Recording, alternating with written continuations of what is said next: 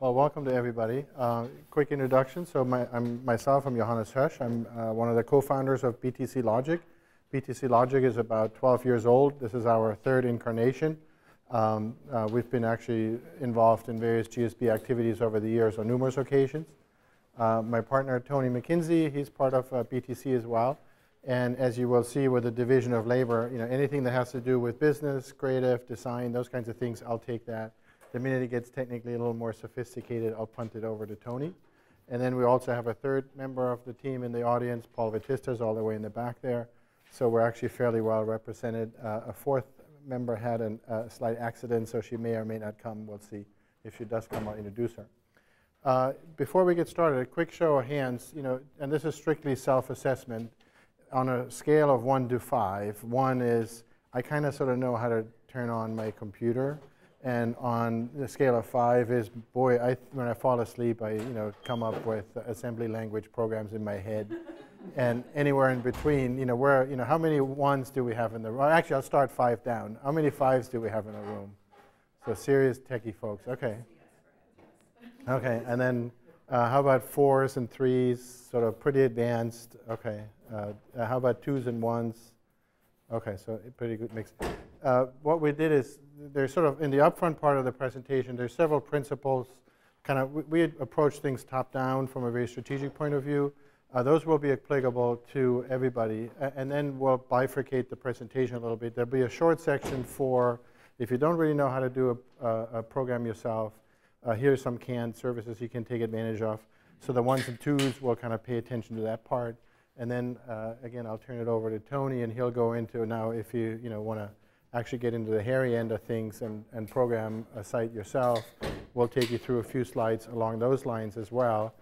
Tony will, that is, and so that's more aimed at the 3s and the 4s and the 5s, and then we'll converge it again at the end, and hopefully you will have spent a useful hour. We'll go at a fairly brisk pace. If you have urgent questions, by all means, jump up and ask them, but if, on the other hand, we can stay on schedule, that'd be great. Okay? First slide. So we'll talk about 7 topics, and again, our approach very much is top-down. Think before you cut, and measure twice before you cut versus cut, and ooh, I cut too much, and now I have to redo it kind of approach to things. We call it the build it, they will come approach, which is very common in the Silicon Valley. We try to do it the other way around. So we'll go through what's the purpose of the site, what's the right economics of the site. It's very important that you establish a budget up front. And then we get into how do you actually architect it, designing the look and feel and the behavior of the site, composing the content. That's a big deal, especially if you have to B2B marketing, where you try to sell to other businesses. 6 is sort of heavily gets into the how do you actually build a site, and this is where it gets most technical. And then we'll talk a little bit about, okay, now fine, great, the site is launched. What do you do with it? And this is actually a perfect handoff, if I understand it correctly, for the follow-on section at 2:30 this afternoon. So, okay. Just some important upfront definitions, and some of these will present again throughout the conversation. Clearly, you ought to have formulated what your company strategy and your product strategy is, so that when you put something up there, whether it's a service or it's an actual physical product or it's a software product, you can describe we're in the business of X. And we are, producing ABC product, and here's what you can do with it. And it's useful to have that written up and compiled onto a piece of paper as short as possible up front.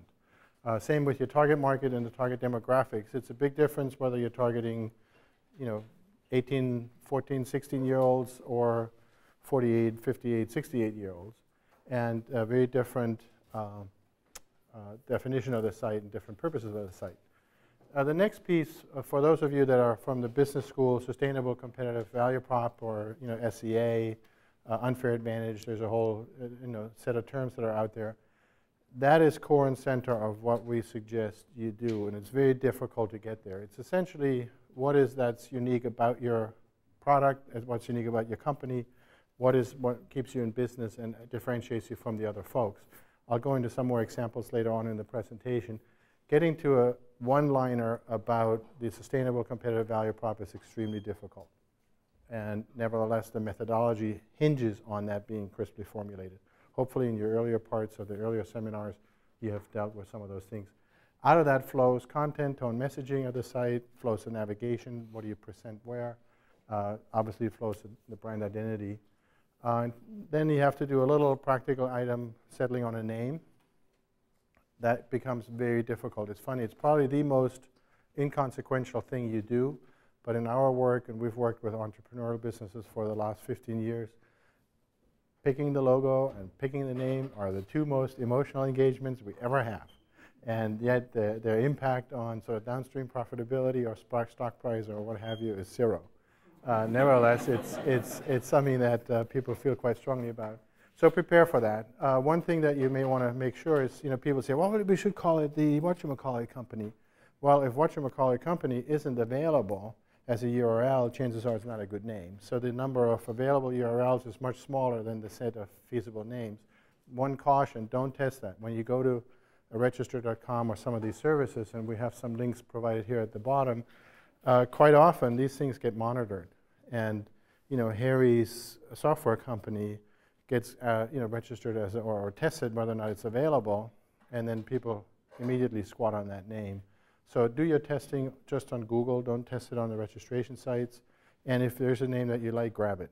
Pay the $30 or whatever it is so that you have it, because it gets lost fairly quickly. These days, there's not that many good names around. If necessary, you might have to buy a domain name. But anyway, there's a few links at the bottom, and then I think you can, again, in your homework, like I said, we're going pretty briskly here, go through that. The second thing to do up front is sort of step back and say, what's the budget for the site? And the budget could be as simple as I'm going to buy, subscribe to a hosting service, and I'm going to buy a canned site somewhere and, pay some guy $500 and I'm up and running. If it's a simple resume site, say. If it's a more complicated site like a hosting business, or heaven forbid, you start getting into streaming services, or you have heavy documents, storage that where you want to make documents available to your clientele or to your customers, then your hosting fees start going up. It's useful and it's important to go through all those costs up front and figure out how that's being done. Hang on. The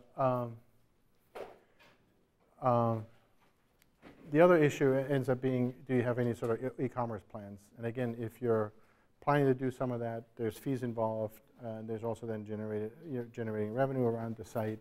Work all the economics, because that way you can make sure that your planning effort is in sync with sort of the eventual payout of the site, and also it's obviously not breaking the bank as far as your available budget is concerned. I think all of this stuff is reasonably straightforward. There's a little bit of stuff on service level requirements that we suggest you get into, and also then some help links on what are the kinds of cost buckets that you want to track and you want to make sure that you get a hold of. Most of you guys, I suspect, if you're 3s, 4s, and 5s, this is old hat. But for the 1s and 2s in the crowd, maybe it's more interesting. Anyway, next slide. Now we start getting into the meat of things. And again, this is sort of this may sound pedantic, but I really, it's a lot cheaper to spend 10 hours up front thinking about this stuff than to spend 40 hours on some code or reprogramming the site because it isn't what you had wanted to. And so the next thing to do is sort of begin the more formal architecting task. And this really includes several things. One is it's a sitemap. We'll talk about that later, what that looks like. And it's kind of or a navigation hierarchy. You might hear those terms. For each of the pages that you have in that sitemap, clearly identify what is the functionality that I want to have on that page. Is it strictly a static page where I'm just displaying my photo, or is it a dynamically driven page where I feed up dynamic content, maybe even user contributions and those kinds of things? All of that has later on technical implications that Tony, for example, his presentation goes in. And then also what we call about services are pieces of software that you're drawing on and that you're leveraging to develop and produce the site, quote unquote, services. And make sure that you identify those. Some of those are available as canned products, and we'll go into some detail later. And some of them you might need to code yourself, it depends. But it's clear, it's important to have that written up front, so that you have a nice statement. So this might look something like, I'm planning a 20-page site. These pages, here's the hierarchy, here's the sitemap, here's how these pages are interlinked with each other. I need the following components, and it might be a login screen, a shopping cart, a contact us form, and those are usually canned components that you can either purchase or acquire through the open source community. And then, you know, I want the following in terms of monitoring: a daily report or Google AdSense or what have you, Google Analytics, and you have that written up front. This helps both in your own planning as well as if you want to rely on external resources, that you can go to them and say, you know, build that. And it's essentially the equivalent of the architect's drawings, not the upfront sketches, but the blueprint drawings that you'll take to the contractor. It's useful to have gone through that. Any questions on that? This is reasonably general, I think, and not too technical yet. Let's go to the next page. Oh, sorry. Perfect. I applaud your honesty.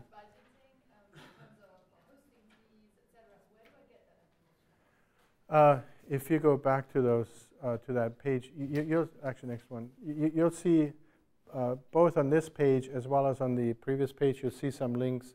For example, some of these hosting providers take you through little budgeting examples. So Registrar, I think, has one. GoDaddy has one. And when in doubt, you can Google everything. I mean, I Google car parts. I Google error codes on my, you know, anything you ever want to know, you can Google, and somebody somewhere has put together the content, and so you'll get that as well. And I guarantee there'll be stuff out there. We sort of looked for some links, but we didn't want to overburden you with a ton of links.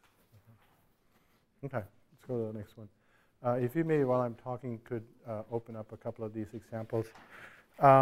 This is sort of now getting into the sitemap and the more detailed definition. So these are some examples of sites that we're sending to in terms of, you know, what online resources that are available to help you plan your site. You know, what does a sitemap look like? What does a navigation hierarchy look like? These are navigation strategies. And it's amazing how, when you start diving into this stuff, how religious it gets. Some people, I mean, little things like there's a link. Should that link open up into a new page, or should it open up on the same page? Huge philosophical raging debate. I couldn't care less. But nevertheless, those are the kinds of things you gotta get into, and depending on what you believe. XML sitemaps. These are again other examples for that. Tony's just bringing up a few of these. So this gives you a good sense of, okay, what is my site going to look like? What is it going to behave like? And it starts giving you a sense also on the kind of technical components you want to look for. Okay, with that, I'll hand it over to Tony. Sorry, what was the URL and sitemap examples that you found for your? Tony puts this in. This is the this one? Sitemap examples. There we go. It's just a Wikipedia. Oh, okay, thanks.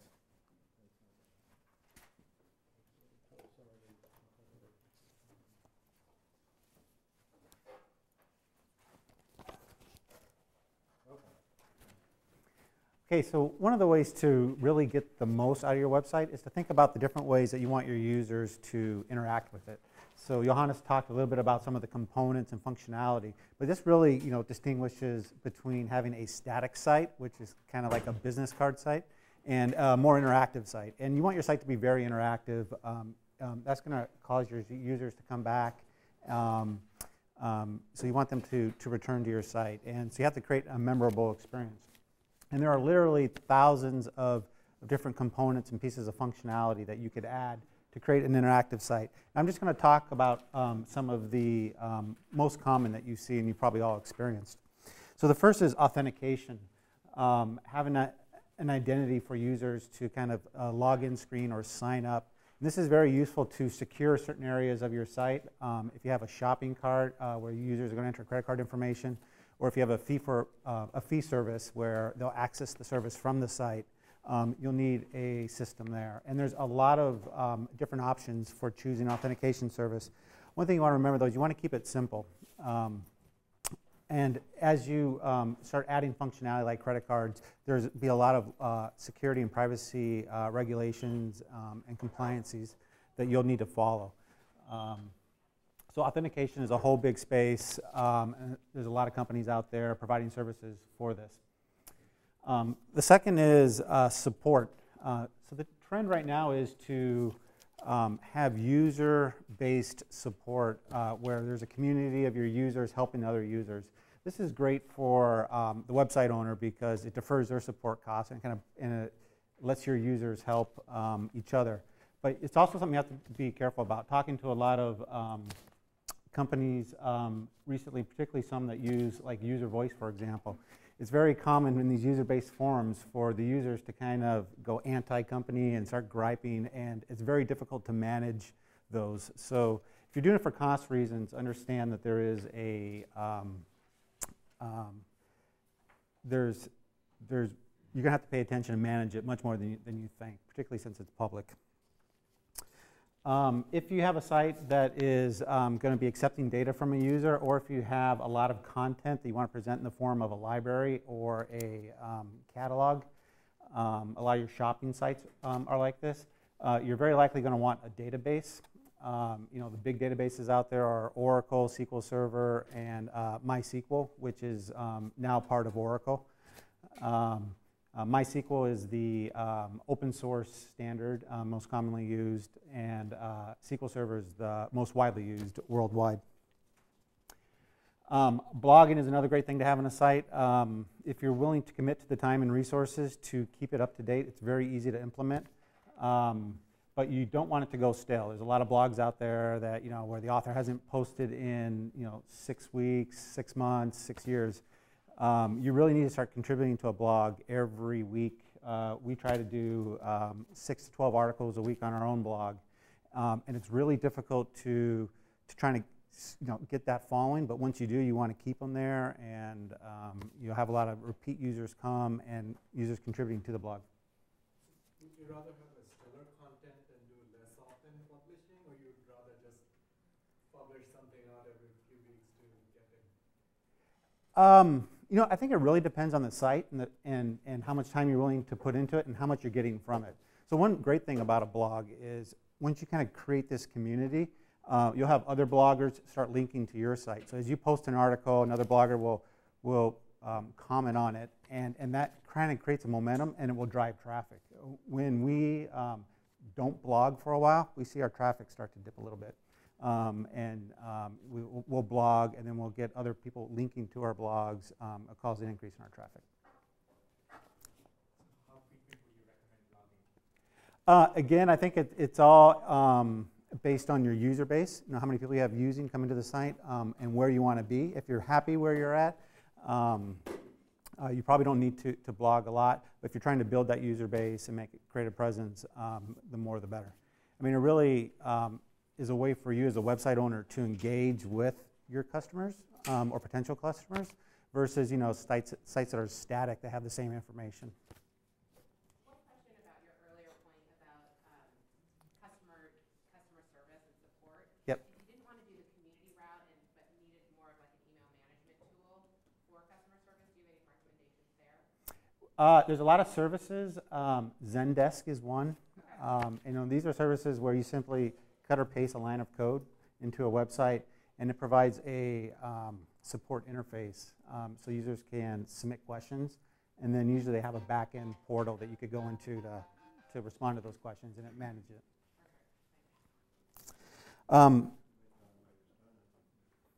Yeah, I'm currently working on a little startup that tries to solve that problem. It's a good example. I think a lot of things I'm going to talk about in the presentation are from my own experiences of working on this site. I've been working on it for 9 months, and it's one of those things when you start, you think it's going to take 6 months, and then it ends up it'll probably be a year before we go live. I really need to get to the point where I can just cut and paste and global replace my company name with whatever you have to offer. Yeah. That's right. Analytics, so I'm sure everybody's heard of Google Analytics. If you hadn't, it's a great free service. Simply cut and paste a line of code onto your website. It'll give you all sorts of statistics about where your customers are coming from, who they are, about their operating system, what pages they're visiting, when they leave your site. So it's a fantastic tool. Of course, you're sharing your data with Google, but I don't think that's anything to be afraid of. They're going to learn about you anyway, and they're really going to help promote your service. So work with them. But you'll really find out, what areas of your sites are working, what areas of your sites are not. Analytics are really important in things like sign-up workflows. So my previous company, we had, I guess, a sign-up workflow was like 5 pages, and everybody was dropping out on a certain page. So we hooked up analytics to understand why people were dropping out, and once we discovered the root cause, we made a change, and we almost doubled our sales just by making a simple change that didn't take people away from our sign-up flow. So analytics is, that's the engine that kind of helps you with that. And then last but not least is e-commerce. There's a lot of shopping cart functionality out there. You can go to Amazon, and they'll let you sell your products and services on the Amazon site or eBay. If you're going to host your own shopping experience, there's a lot of services like PayPal that will provide the fulfillment of the data. And last but not least is, well, actually, let me jump to the selection of these technologies. So as you choose these technologies, there's a lot of things to think about. First, I would look at off-the-shelf or web services. What about things like, share this content on Facebook or Twitter? These days we have these small icons on the website, and you just click on it and it goes in. But for that, you need to have a common username across your website and the Facebook. How would that be managed? So Facebook is, they're at the crossroads right now, and kind of, as where they are at a company. There's a lot of people think that, they're just going to take off and be the new king of the web. I think they just recently passed Google as far as number of search hits in, web traffic. It's the first time anybody's passed Google in like 6 years. But on the other side, they've, I think new user signups has dropped like 60 to 70% over the last 2 months because of their privacy concerns. So they are launching a lot of new services where you log into a site. If the site shares that information with Facebook, then you could get ads, or Facebook can look at other users who've used that site and give you recommendations or comments that maybe your friends have made at the same site. But a lot of people are really turned off about that because of the privacy issues and concerns. So it's easy to implement, but one of the things I think you really need to do is when you create a site is think about your user base and is it worth it when you implement something like a Facebook or Twitter. Now other sites are very social in nature, and that's fine, but if you're doing something that's a little bit more private, then you want to just exercise a little bit of caution there. Oh, yeah. Just before you go to the next thing, on the e-commerce side, aside from authentication, do you have to do anything in terms of insurance if you're going to take people's credit card numbers and things like that? And are you better off like staying with a PayPal or someone like that, or are you still in a situation where you have to actually deal with insurance, et cetera? So for the most part, you're still in a situation where you have to deal with a lot of the compliance issues. So the big one is PCI compliance, so it's payment card industry. And they have a document, it's literally 150 pages, and you could download that. But anybody who's going to accept credit cards from Visa and MasterCard have to apply to the rules in this document. And it includes everything from having like fingerprint scanners at your, where your data's stored, to encrypting sites and having different file permissions on your server. So the document's very straightforward, and typically what you do when you launch an e-commerce service, you kind of go through the checklist, and then different levels of rules will apply to you. Some companies need to be audited, so every quarter an auditing company will come in, just like an Ernst & Young, I guess, and look at your security and your infrastructure and walk your data center and see how it is. If you have smaller transactions, usually you just fill out the form, and then if like Visa or MasterCard wants to talk to you about your security, then you'll show them that you've done that. You said that's true even if you're using a third party like PayPal or Google Checkout to take your credit card? It could be true. So PayPal offers different services. So some of the services will require you to do that. So if you're just using PayPal APIs and you're actually collecting the information on your website and then send it to PayPal, but you've seen those links where you click and then you open up to the PayPal site, At that point, usually PayPal is handling all the PCI compliance. So, but there's a lot of information there, and usually PayPal does a really good job of explaining the different options and what you have to do or do to use these services. Usually you pay for ease of use. Like if you go with something where you have to do more, you pay less per transaction to the processor. The more you pay, the less you have to do on your side. Usually, and there's a different processors. Even within PayPal, they have different options, and it basically your cost per transaction and your cost per month or per year. Is there any other alternative to PayPal, or PayPal is the only one which provides these services? If you're running your own transactions. There's a lot of different solutions out there. Authorized.net is another big one. There's really payment services fall into two categories. There's third-party providers like PayPal. So to use PayPal and accept PayPal payments, you don't need to fill out a credit application and receive a merchant account. They're acting as the merchant for you. If you use something like Authorized.net, which is a gateway service to like Visa, MasterCard, American Express. So if you're going to accept credit card payments, they'll move the transaction for you, but you need to apply to, you need to be compliant with all the rules that are stated in the PCI document. Can you give a few examples of authentication service providers and the level of security based on your experience?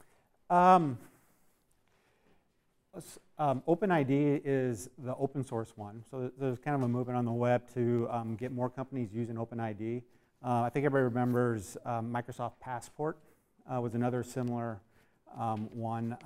Amazon, so your Amazon login could be used on other websites to pay, and you'll use the Amazon payment infrastructure.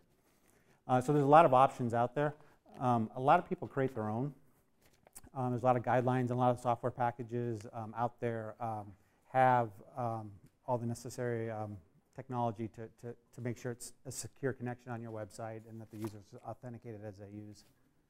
But there are packages for different levels of security, or you have to build your own? There's packages out there for different levels. So it all depends on what you need. If you're doing banking, for example, there's a sort of whole lot of rules you need to do, like long passwords. I guess it really depends on what type of problem you're trying to solve.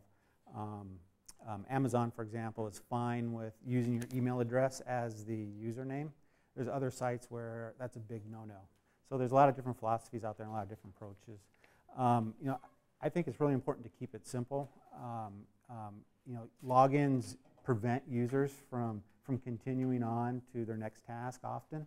So wherever you put a login in, you're going to get some sort of drop-off. And whether it's people just don't want to deal with it, or they want to create a login, or they can't remember their password, particularly sites that require you to make really complicated passwords. Nobody seems to really remember those, and so that causes a drop-off in what you're trying to accomplish with the user. I just want to maybe make a comment on the credit card. In my experience, it's less daunting maybe than it sounds in terms of, coming and auditing and that kind of stuff. I mean, if you use a service like Authorized.net, all of that data associated with that transaction, credit card number, auth information, all of that gets passed directly through Authorized.net. So a lot of the security issues that you're mentioning really aren't as daunting from the development standpoint as maybe it might have sounded. Yeah. One thing you want to do is don't store the information on your servers. So by using one of these providers, the credit card information, everything is stored on PayPal or an Authorized.net server. So that really, you'll have less requirements to worry about. Okay, I'm going to talk a little bit about things to think about as you're choosing these technologies. So there's a lot of solutions out there for ease of use and implementation. I really suggest that you look at what's available and use something that's off the shelf. Something like a PayPal or an Authorized.net has thought through a lot of the issues and relieves the burden from you having to understand that and build it yourself.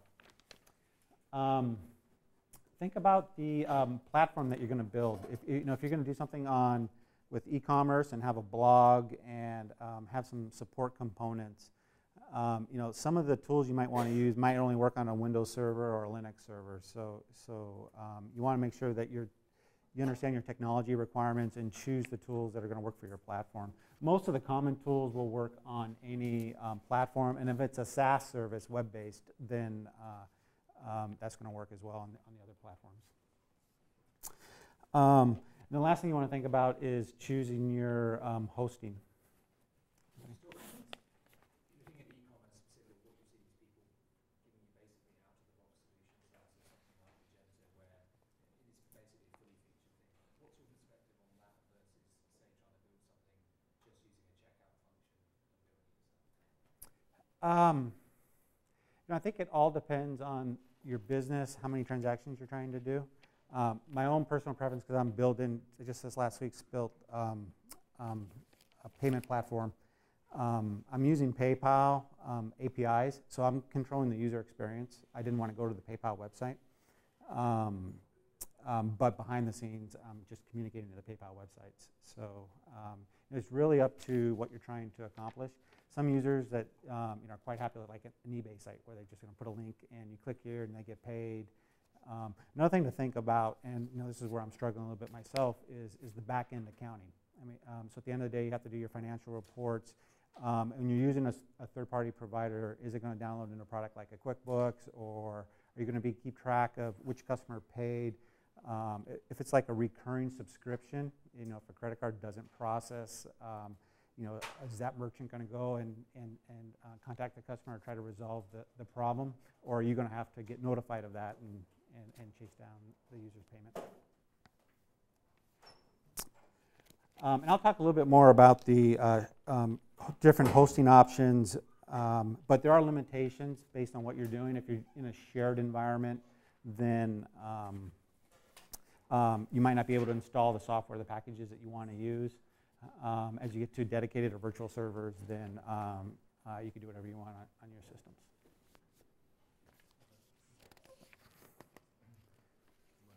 Are you done? Or? Oh, yeah, that was 8. To keep you guys awake, we're shifting the microphone back and forth. Perfect. All right, I'm going to pick it up a little bit so that we don't run out of time. There will be, for you 3, 4s, and 5s, there will be one more technical section, full 6 pages of it, so you'll get your fill. Let's shift gears a little bit. So you've kind of wrote down all your top-down purpose statements, gone through the site economics, how much is it going to cost me, what's my budget, you know, what are the hosting fees, and then if it's an e-commerce site, how much do I expect to make of the thing? And you've also sort of sat down and done the architecting a little bit, and you know, have a pretty good sense for technically how you think you're going to implement it. So all of this is all still part of the planning stage. Now we're starting to shift a little bit gears into actually sort of committing words on paper that actually describe what the site will be. And again, step back up. It's easy to sort of dive down into the technology, into the bits and bytes, and start building this thing and noodling on it. But then, you know, do you really know what you're building? This is sort of, I don't know, 12 years of wisdom condensed into one page. And so let me try it on you. You might remember from the beginning we talked about the sustainable competitive value prop. What's your unique value proposition? You know, why are people going to come to you? And a little bit later on, we'll talk about the difference between a category and a competitive value prop. It's important to have your competitive value prop clear, meaning why am I different from the other solutions in my space? And not just clear as in, you know, one full page written down, but clear as in a pithy one-liner. And to me, the acid test is always you walk to somebody in the bar, you have a conversation, they go, hey, you know, Ward, what do you do? And you have your one sentence, and if they don't say, oh, cool, you're not there yet, you know. And so this is very important. And getting there is really difficult. It's not an easy thing. It's difficult strategically because a lot of businesses think they're unique, but they really aren't. And then even if they are, committing that to words and expressing that in some sort of a compelling way is non-trivial. But you know, the key then is how do you translate that into user interaction? That's really the navigation functionality. We talked about that. It's content and nomenclature. What are the terms on your site? What are the words you're using? How many do you use? And by the way, less is always better than more. What's the design look and feel? That's your target demographic. Am I selling to 14-year-old teeny boppers or selling to aging baby boomers like myself. And we have different expectations and different style expectations and so forth. Is it a B2B site? Is it a B2C site? Very different. In our case, we try to do design, but if we come out and sort of be all hip and with a beret in my hair and the Gola cigarette and so forth, people don't go for that because our clients tend to be state businesses and they don't want some .com guy. They want a guy that knows what he's doing and delivers success. And so every business has a different demographic that they're targeting, and the design look and feel and the terminology that they're using has to match that. This is the first, and there's actually a fair amount of thinking behind this in terms of what is the economic benefit, and we wrote whole articles on what is the economic benefit of design. Two of them, the two are basically, A, if your value proposition is clearly expressed. Secondly, and this is something that's often forgotten, how do you use the site in a sales situation? You're trying to acquire customers, you're trying to acquire investors, whoever. Think through it. It's like a movie. We come up here, we introduce ourselves, we put on the microphone, we turn on the computer, we take you through 5 slides, we shut the computer down, we go home. That was the show. And you will present a similar show to your customers or to your investors when they see you the first time. What is that show? What is that experience? And can you actually sort of give them some eye candy along the way? Do you make it easy to understand? Do they really consume that show in such a way where at the end they're back to the reaction towards pitch in the bar, where they go, oh, cool, I want to do business with these guys. And so also think through, is there eye candy on the site? And do I have an easy, for example, easy access to a demo if I want to demo a product, and how easy to use it is, for example. And then less is always more, judicious minimalism. It is so much harder to say, as you can tell from the fact that we're already behind schedule, it's so much harder to say things with fewer words than it is to say it with many words. And even though we don't necessarily practice it right now, judicious minimalism is the name of the game. And I would invest the extra time to just get it down to the poetic minimum. It's so much better for comprehension. Let me take you through an example. Actually, just click slowly. Click the next one. This is a case example. This was a biotech site. They had an informational services. You could look up compounds and sort of various research results. Actually, if you go back then. And their target demographic was pharmaceutical companies. If you know a little bit about the pharmaceutical industry, it's a hit business. It's just like the rock and roll business or some of the other or movie businesses where whoever comes out first pretty much gets 80% of the industry revenue or 80% of the industry profits. Very little is given to second comers. And so this is all about time to market races. Now these time to market races typically are about somewhere around 8 to 10 years long, because by the time you go through all the development cycles and so forth, it's a huge deal. And so the value proposition for this company, and this took a fair amount of customer research to come up with that, was, we're going to help you accelerate your time to market, which everybody in those pharma companies knew is worth literally $1 billion. I'm not kidding. The difference between first and second is $1 billion. And so, that led to this. This is obviously a schematic. It's not a fully designed site. That led to this notion of winner takes all. And again, it's a customer benefits-oriented statement. It's not, let me tell you about me. It's, we understand what your issues are. Winner takes all. And then, when people got onto the site and they rolled over, they ran into these statements. Whoever finds secure first, to know how to find, one has to know how to search. And that was essentially the introduction to their search service, and the fact that if you deploy their search service, it helped the pharmaceutical companies accelerate their time to market.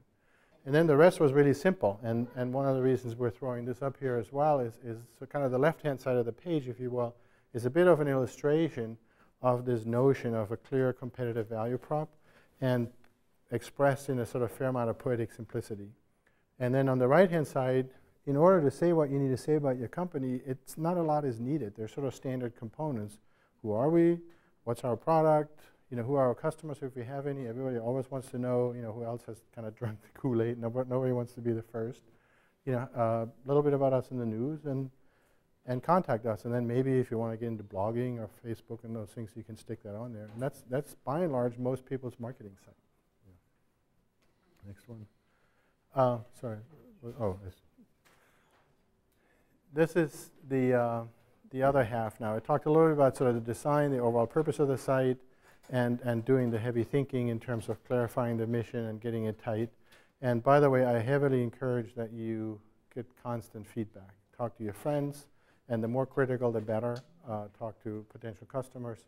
We all are convinced, there's, most of you have taken the classes about, what is it, the internal bias that you overestimate your own chances of success. And so, of course, my startup is going to be winning, right?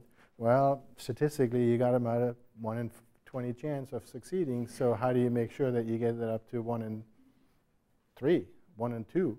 And the way to do that is collect early feedback, lots of feedback, and get to that point where it's really simple and it connects. And one of the things is this is what I talked about earlier, the category value prop versus the competitive value prop. I don't know how many sites, and we go to a lot of clients, we come in and they go, well, we do such and such and such, and it helps you do this. Well, you and 20 other guys, it's like coffee. My coffee wakes you up in the morning, big whoop-de-doo, so does everybody else's coffee. However, if you come out and say, I'm Pete's, and I'm better than Starbucks because with us you get the darker roast, and if you want to have your teeth curled back in the morning when you drink your coffee, we're the brand. Now I know why you're different. I may not like it, but at least I know where you're at. And this requires A, a clear self-awareness of what the difference is between us and the competition, and B, like I said, sort of the poetic simplicity to express that. Secondly, again, despite my verbosity here, try to use simple English. I hate these sites where it's going, we've been in the tech business for 20 plus years, and when the reverse double helix modulator connects with and people go, I don't know what that means, especially when you get to a new customer. New customers, by the way, does anybody know why steam engines had Corinthian columns? This is great. So go back to 1820, whenever the steam engine was invented. And this was the high-tech device of its time, right? No horses, no slaves. I mean, this thing's like turning by itself. And it didn't make sense. And for most people, they have a hard time connecting with what's fundamentally new. We all do. You always anchor on what you know, and then you kind of iterate from there mentally. And so they put Corinthian columns next to it. Why? Because that's what made it approachable. People could kind of, oh, I get the columns. And now what are all these dials behind it? Oh, well, that's actually the steam engine, but never mind that, And so it's somewhat the same here. You have to give people an anchor, a bridge to what you're offering and why it's unique and new. And if it's not unique and new, by the way, you may want to think through a new business plan, but let's assume it's unique and new. But then what is the anchor? What's my Corinthian column within which I can bring the customer in, say it's like X, but only different, and here's where we're different. And express that in plain English.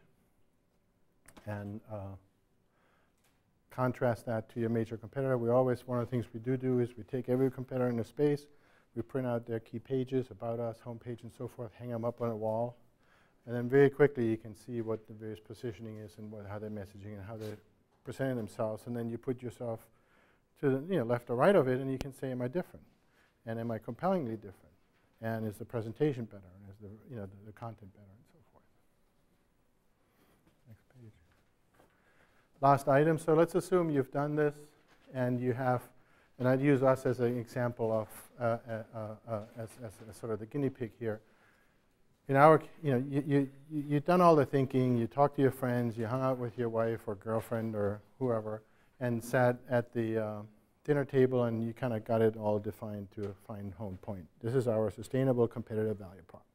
And now you got to translate that into a one-sentence statement, where the guy, in the bar says, "Oh, cool." Now, this isn't necessarily, doesn't pass the cool test, but it's sort of clinically accurate. The work that we do is increasing your likelihood of investment success. If you're sitting here and you have $100,000, or $500,000 to burn, and you want to launch a new company, you have a 10% chance of success. If you bring somebody like us in, you have a 30% chance of success. It's not guaranteed, but it's better. That's what we live off of. And so in your case, you got to get that strategic tagline. This is kind of an inventory of marketing collateral that I have to write. Write down that one-page tagline. Second one is have your benefit statement. The third one is talk a little bit about your technology. Here's my one-liner. Here's why this is good for you. Here's how I'm doing, my secret sauce. What am I going to battle with that allows me to achieve these benefits that you're subscribing to? Next one. clearly hit them over the head with, and here's why this is better than the competition. It's a darker roast, those kinds of things. And then you finally get into the volume of the final collateral, whatever you might have, print collateral, what do you call it, the one pager and so forth. Actually, one other thing, there was a gentleman that asked earlier about blogs and Facebook and all these things. Most new companies start out life being unknown, by definition, and then the game becomes how to become known. And these days, things like Facebook and blogs are basically online collateral. It's very rare that they drive traffic. So just in terms of managing expectations, but you have to have them. So it's like if you have a job search, you got to have a Facebook page, and by the way, better have 2 Facebook pages, your personal one and the one that the recruiter sees. And the same with a LinkedIn page, and same with maybe your Twitter if you do that. Even though when I asked my 18-year-old daughter what she thought of Twitter, she said it's for baby boomers, they want to be cool. So I don't know, you tell me, but whatever, these days you have to have it. And so those are the kinds of pieces of collateral you have to put together, but do it after all those other pieces. All right, I'll turn it back to, oh, and this was the compliance stuff that Tony talked about earlier. Oh, sorry, go ahead. I was just curious, somewhere between a cover for a company which is just starting up, what is the page layout that should look like? I mean, is this all that goes on the front page, or this is on the side, and you have the columns on the side? What is a typical page layout should look like? Well, Maybe you're going to cover it, that's fine, but. I mean, we did to some extent that one page, winner takes all, where I showed. I mean, those are the basic components in a pure marketing site. If you just want to have a marketing site, tells about, it's about us, it's the products, it's the news, it's contact us, and 1 or 2 other links, and you're done. There isn't really sort of a canned answer because, again, you want to start out with who's my target demographic, what's my brand identity, what I'm trying to say, and then express that. If none of that matters in your marketplace, which it might not, you're probably best off just getting one of those canned services like Homestead, or we have some links there later on, where you can, or it actually shown throughout here, where you can get a ready-made website. I mean, Facebook or MySpace started out life as being an easy-to-publish website, and then it grew from there. That was the original purpose. And so there's plenty of services like that. Okay. I'm sorry. He has to speak. I took his mic. Yeah, I just wanted to also comment on, there's a lot of strategies on figuring out which page design works well. A lot of companies will have, A/B testing. So they'll test 2 different variations of the page, and they'll track with the analytics, which page leads to higher conversion rates or not. And, and sites are really, they're constantly changing their dynamics. So don't be afraid. You don't want to search for the perfect solution because you'll spend all your time trying to design it. You want to get something out, test it, monitor it, and then make iterative changes to it. And over time, you'll build your presence and narrow down the page that works best for your site. That begs the next question, how do you drive traffic to the site? So we talked a little bit about some of the search engine optimization. There's a lot of techniques. Google can send a lot of traffic to your site, so it's a good thing to look at. I think that's one of your websites. We'll close that out. This is a good website. They start talking the moment you Well, I actually brought up, this was one of the examples of it, and there's tons of them out there. RA Web is another one that Paul is involved in, where it's basically canned websites where you just literally add your name and push a button and pick a card and hope you publish. So for the ones of us who are considering businesses where we don't want to control sharing or user authentication, where we actually want people to publish the content on Facebook or whatever service they're using, is there a different technological approach that we should take if the objective is to encourage people to take the content and share it and refer users back, not necessarily to drive traffic through the site for revenue, but to just get ideas out? Does that change if the objective is not to control the content, but really to sort of make it, throw the seeds in the wind and see where they go?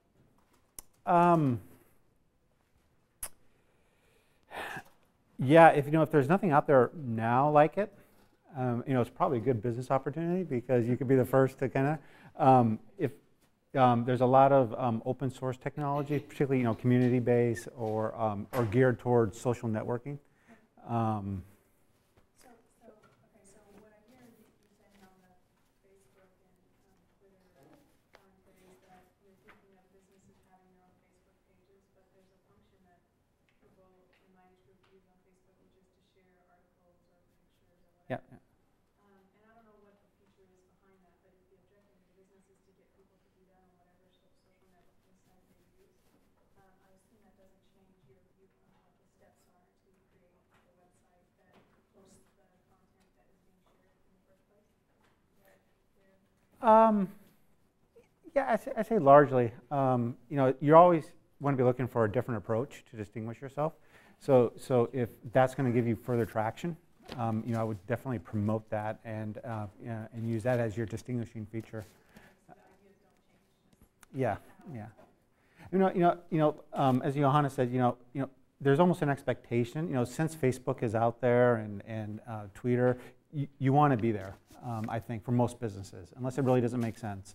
But it's just it's awareness.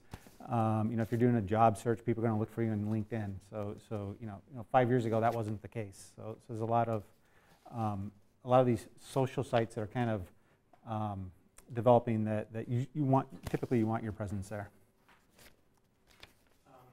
If you're not super tech savvy, so maybe 1 through 3. Yeah. I imagine a lot of the like off-the-shelf open source systems out there are still pretty difficult to customize if you don't know what you're doing, and so it seems like at that point you have to go get someone to do it, and at that point it's almost like custom coding. But can anybody customize those pretty much the same way to the extent that they've already been developed? So could you go get someone who is really cheap and do it as effectively as a company could if it's not super custom? Yeah, I'll dive into the slide. I talk a little bit about kind of the options here. So we talked a lot about the importance of defining your requirements, understanding what functionality your site's going to have, understanding your strategic advantage and how you're going to message that on the site.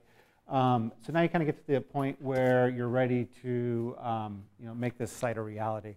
And it really, there's a lot of different approaches and hybrids, but it's really, you're either going to look for a service that provides this functionality for you, or you're going to try to build it yourself and put it together.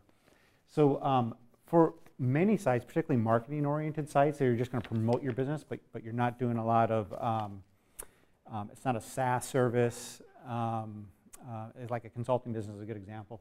A lot of the homestead sites or portal software technologies are the best place to start. And you can have a website up and running in a few minutes, and it's going to cost you $10 a month. You won't be able to, you'll be limited on what you can do, but you're never really interacting with the web server. You go to a UI where you say, I'd like my site to look like this, and they'll kind of walk you through a wizard, and you could control the navigation. You could add things like a blog, typically. So a lot of the open source software, because a lot of these people are using open source in the back end. One of the things that are a little bit more complicated, because this looks to me like WordPress or Typepad or something like that. Yeah. But I think one of the issues certainly that I'm having, and maybe other people, is I don't know what I can sort of articulate it in my mind, like, okay, I'm going to build Netflix, for instance, and so the drag and drop feature, is that something where there is an off-the-shelf component of that? I wouldn't even know what to look for. Yep. So I'll talk a little bit about the technologies that will provide that coming up here in a second, and I'll talk about that one specifically. But I would encourage anybody who has who just wants a site for their business. It's not an online business where you're providing a service online. Is to look at the one of the services or the template sites that are out there. If you decide to code it yourself, you could hire a team, try to do it yourself. And I'll talk a little bit more about some of the things that go into that, but there's a lot to cover. So one of the things you want to do is really understand different technologies and languages on the web. And Google's your friend. There's a lot of different resources. WC3 is kind of the consortium that oversees the specifications for HTML and how it works. And they play an important role because you have everybody with different browsers. You have your mobile browsers, your Safaris, your IEs, your Firefoxes, And when they read an HTML page, you all want them to behave the same way. So everybody kind of looks at the WC3 spec to guide them on how code should behave. We also have a lot of other websites. One I particularly like is Killer Sites down below that just has a lot of topics for how to do different things. So if you're looking how to do something like a navigation or a drag and drop, there are plenty of how-to sites that will show you how to do it. And most things are probably easier than you would expect once you find the right resource. And what I usually do is look at 3 or 4 and look at the user's feedback and then comments and then try a few things out. And then there's some other solutions I'll talk about next.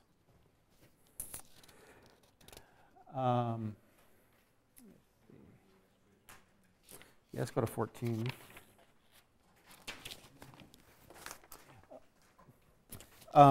Actually, back on 13, there's one comment I wanted to make about when you're making that decision of buying or to use a canned service or building it yourself and hiring someone to build it for you. I think one of the things that I've seen is people really underinvest in their website. They might have a $100,000, $2 million, $4 million business, and then they'll invest like $500 on their website. And a website can be one of the most important marketing tools that you have, generate a lot of revenue. So some sites, $1,000 to design a really nice site you could get now pretty much on the market. If you want deeper functionality, $10,000, $20,000, $25,000, but with the value you get from a website, that's actually, I think, fairly small. I think it's actually one of the cheaper ways to drive traffic in business if done right and if it makes sense for your business. For a $1,000 site, would that be something you just find someone from the Philippines who can do for you, or is it something you? There are so many options. There's obviously that. I've seen some really nice, they're template sites, but these are companies that have created thousands of sites for you to choose from. And then what they'll do is they'll go in and they'll customize it for you. We have the RIA website is a good example of that. It's a little service that we played with. Somebody comes in and these are pre-canned sites that you would go in and say, I want it to do this, this, this, add this functionality. And so it's already, a lot of the hard work's already done, and it's just customization that the company's doing for you. Did you already talk about domains? We talked a little bit about domains. Did you have a specific question? Or? Okay. So on 14, so we talked a little bit about choosing Linux or Windows. I personally don't think that one is better than the other. It all depends on your need and what components you're going to be using. Some of the things to think about, though, is if you're going to scale up, a lot of people usually go to Linux because the more servers you have, the less the licensing costs. But there is a lot of hidden costs with Linux. So, it's almost a wash at the end of the day.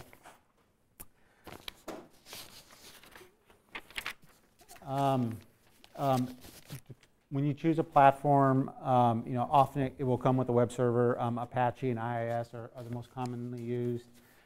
Tomcat is when you start getting into Java pages, and so it gets a little bit more technical.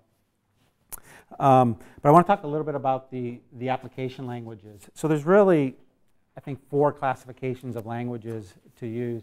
And this is just a 1-minute overview that just to kind of give you some background as you talk to people. So you have your markup languages. So this is your HTML, your style sheets. So these are pages that are just read by a browser and display your content. Then you have this concept of server applications. So a server application adds business logic to your website, and all that processing is done on the server. So this is where you have your PHP. If you ever notice, you go to some websites, they'll have a PHP extension at the end of the file name. Your Code Fusion, your Java, your ASP.x. These are all languages that are done on the server. And server technology is very powerful, but now you're getting into a lot of programming and business logic. And I think it's always going to be around, but what you're starting to see more and more is people relying on scripting languages. So the difference between an application language and a scripting language is a scripting language runs on the device that's calling up the web page. So that's your own computer and your browser. So JavaScript is a good example of that, HTML5. And I think as we start talking about Web 3.0, and you're hearing about HTML5 a lot right now, you're going to see more people doing the processing, any sort of business logic or additional computation on the client's computer that's doing the request, as opposed to the server that does it and sends it. So it's just distributing the computing a little bit more.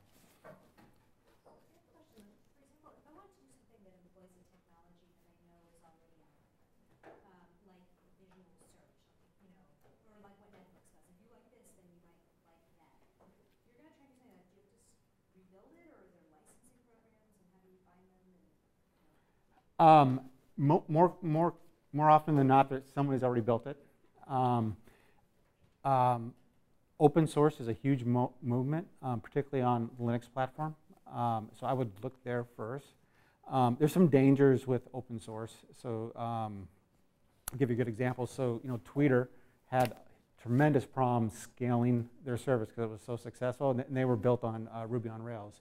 So they were kind of the first to go that far with Ruby on Rails, and they ran into a lot of issues and had to it cost them a lot of money, a lot of time, and they had a lot of downtime and re-architecting the whole site. But at that point, if your site's that successful, that's a good problem to have. But if you're using some of the open source technologies, they change a lot. If something goes up on a big scale like that, you might be the first to kind of go into a certain area. Then there's always the software you could license, so your SQL servers and like your Cold Fusion and such. So I'm going to patch this later. I disagree with that point. I think open source, the entire internet runs on Apache web server. Mm-hmm. So scaling issue in open source isn't really the issue. The issue running about Ruby on Rails is a different issue, which is that's a new technology. Yeah. Yeah. No, I agree. Yeah, I think you're right. It's the point I want to make is you get out there a little bit too far, cutting edge, and then you're going to be dealing with issues that haven't been dealt with before. And often that's a good thing in a lot of perspectives.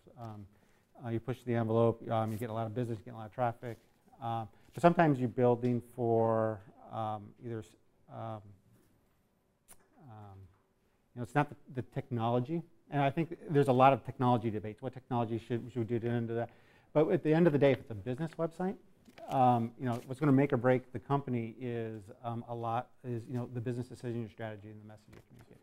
So this is our experience for our website. From a business perspective, we're 100% open source. Nothing to do with the fact that we're all Apache. Yeah. But the value we get is the open source software, because it's community developed, if it's been around long enough, is really tight and cohesive, because you've got thousands of people banging away on it and submitting all the bug reports. Yep. Which they tend to outpace in terms of quality all the closed source software. And also India, which is probably going to outsource some of your work to India, those guys know open source tools like the back of their hand because they're free. Mm-hmm. And they don't have money to buy something from Microsoft. Yeah. And so you can get these guys to do work for practically nothing on open source. Yeah. 80% or more of the web's open source probably. So. Do you have a sense about in the new open source technologies, Ruby on Rails, Django, Python, all these kind of web frameworks, the access of talent in the Silicon Valley to these technologies, how easy it is to access talent? I wish I had the website. There's a lot of websites you could go out there and you could see like what technology people who are looking for jobs or experience or skills people have. So you actually do see a lot of engineers go towards the newer technologies because it's new, it's interesting. Java, C++, are by far and large the largest technologies developers understand these. There's a website that charts it all out. How many people have what experience? Yeah, if you Googled it, you could see.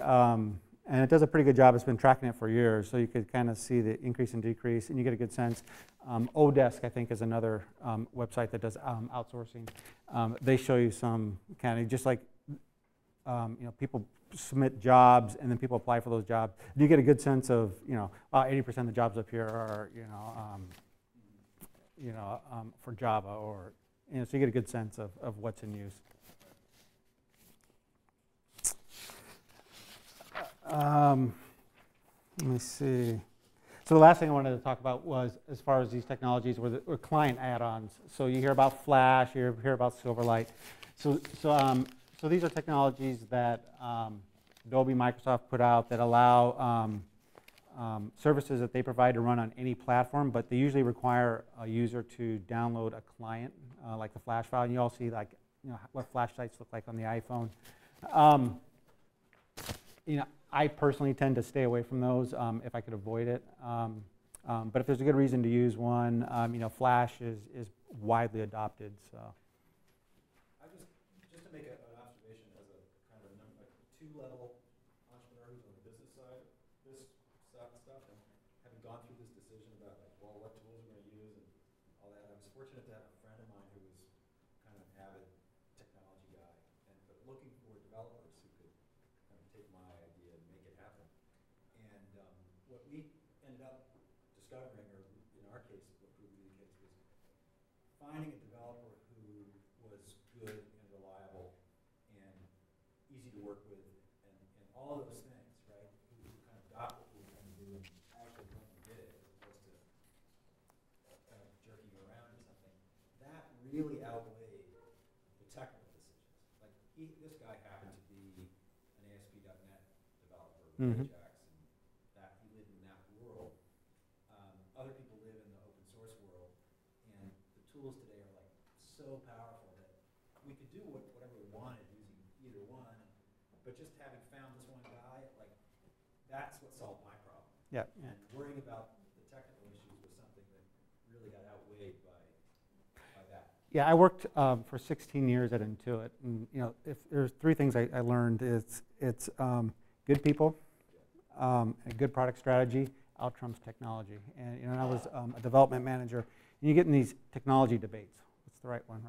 Technology is moving, and I almost think it's disposable. You use it to get a job done, you go on to what's next. And but there are holy war debates about whether it should be Windows, whether it should be this, whether it should be that, and most of the time those take you off from where you really need to be focusing. But I absolutely agree that a good person who's reliable and isn't biased will take you a lot further than.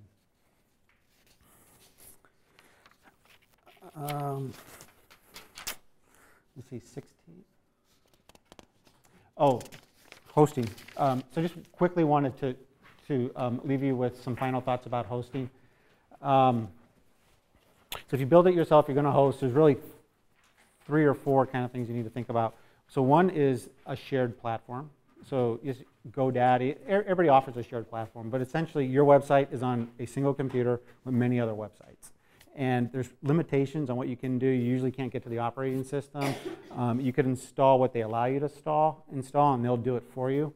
But these providers usually, you can get them for $5 a month up to about $50 a month.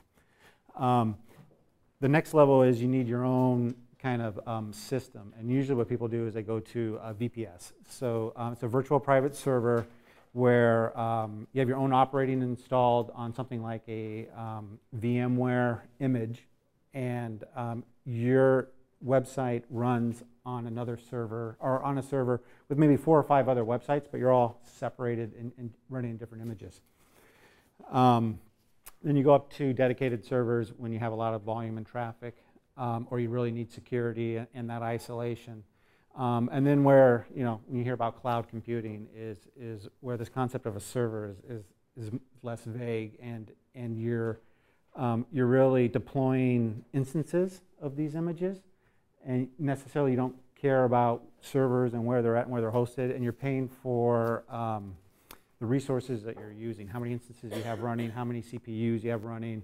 And so Amazon Web Services, Microsoft Azure, Rackspace, everybody's kind of offering these, I guess, instance-based services for you to deploy. So this is when you get into something like Intuit TurboTax, where, throughout the year, nobody's using the TurboTax server, and then come on April, 15th, you're getting 60,000 submissions a minute. So they scale in these frameworks and then scale back down when the volume's not there. Slightly unrelated. I have a rack of machines for our own work. I'm trying to find a place to put these machines in a data center where it can suck up a couple of kVA power, and I'm happy to pay for the power and the hosting. So it's my machine. These are not a machine provided by, and I can't find a site which would do that. I don't need offices. I just want a place to give me machine power to make that software. I'll drive the machines down and pick up. Do you know any such place? Do people face this problem, or we are unique to? So there are services. The industry's tending to go away from that, but We just need one name. there's a site called Ayura, A-Y-E-R-A. They're in Modesto. I know that they will host your own equipment, and there's a few others out there. I had a question on testing, which was on your previous slide, but do you have any tools or any shortcuts to cross-browser compatibility without having to have computers with all these different versions of Firefox and IE and Chrome? So CS5, Adobe just launched a product. They offered a new service that supposedly does this. I haven't tried it yet. I just seen it in their press earlier this month. I usually, personally, I just keep a copy of each of these installed, and then I switch every day. One day I'm IE, next day I'm Safari, next day I'm. It's hard to can't do multiple versions of IE on one computer. So Yeah. you've got, all these computers with different IEs. And then one other question: do you know of any websites when you're having browser compatibility issues? We have like this fatal flaw in IE6 that we can't figure out, and any extra sources to go to for that. Again, Google. I think there is a link on there that talks a lot about the HTML specification, but there are sites that will tell you that IE6 will read this markup code this way, IE7 will do it this way. I haven't found a good site that does it, that brings it all together, and it's a lot of back and forth. So a product that I've heard about, Selenium, is basically the open source kind of tool to test cross-browser functionality testing. And Sauce Labs right now is a sort of company that allows basically to do some cross-browser testing over the cloud using Selenium, which shows an architecture from Google, for many others. Yeah, I've heard of that. I haven't used it, but. Sorry, what was that second one? Sauce Labs.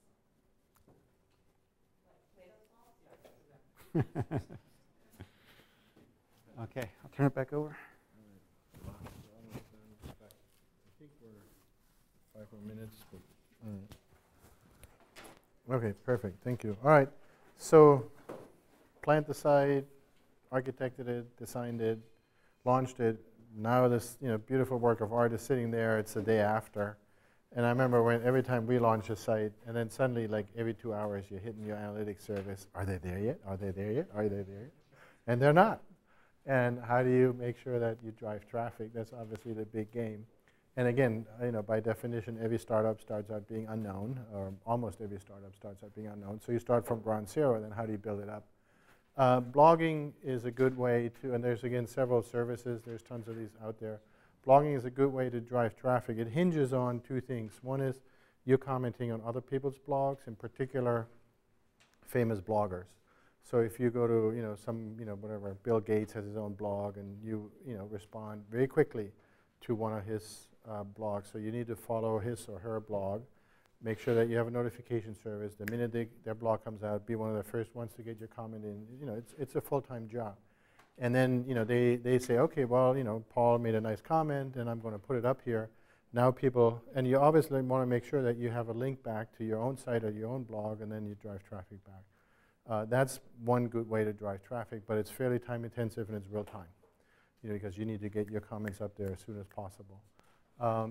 Similarly, for most people though, blogging is more or less online collateral. The good news is you don't have to spend the money on a print brochure anymore. The bad news is it's probably a good idea to maintain a blog, just so that the people that are interested in your business and you give them a business card, they read what you have to say on certain opinions, and once a week, every 2 weeks, make sure you have some fresh content up there, link it to other blogs, be cross-linked to those blogs.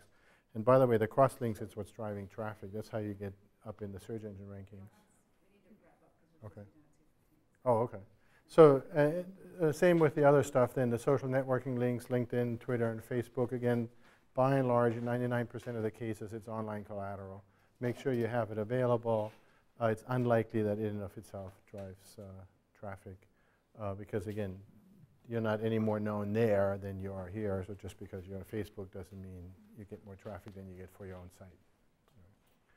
I think that's, we can skip the rest. I mean, this is basically going back and doing ongoing feedback and analysis and going out to people, are you finding what you need, what you think of the site, do you really like it or not, and then collect that feedback and incorporate it. It's a dynamic living thing. You have to constantly tune it and update it.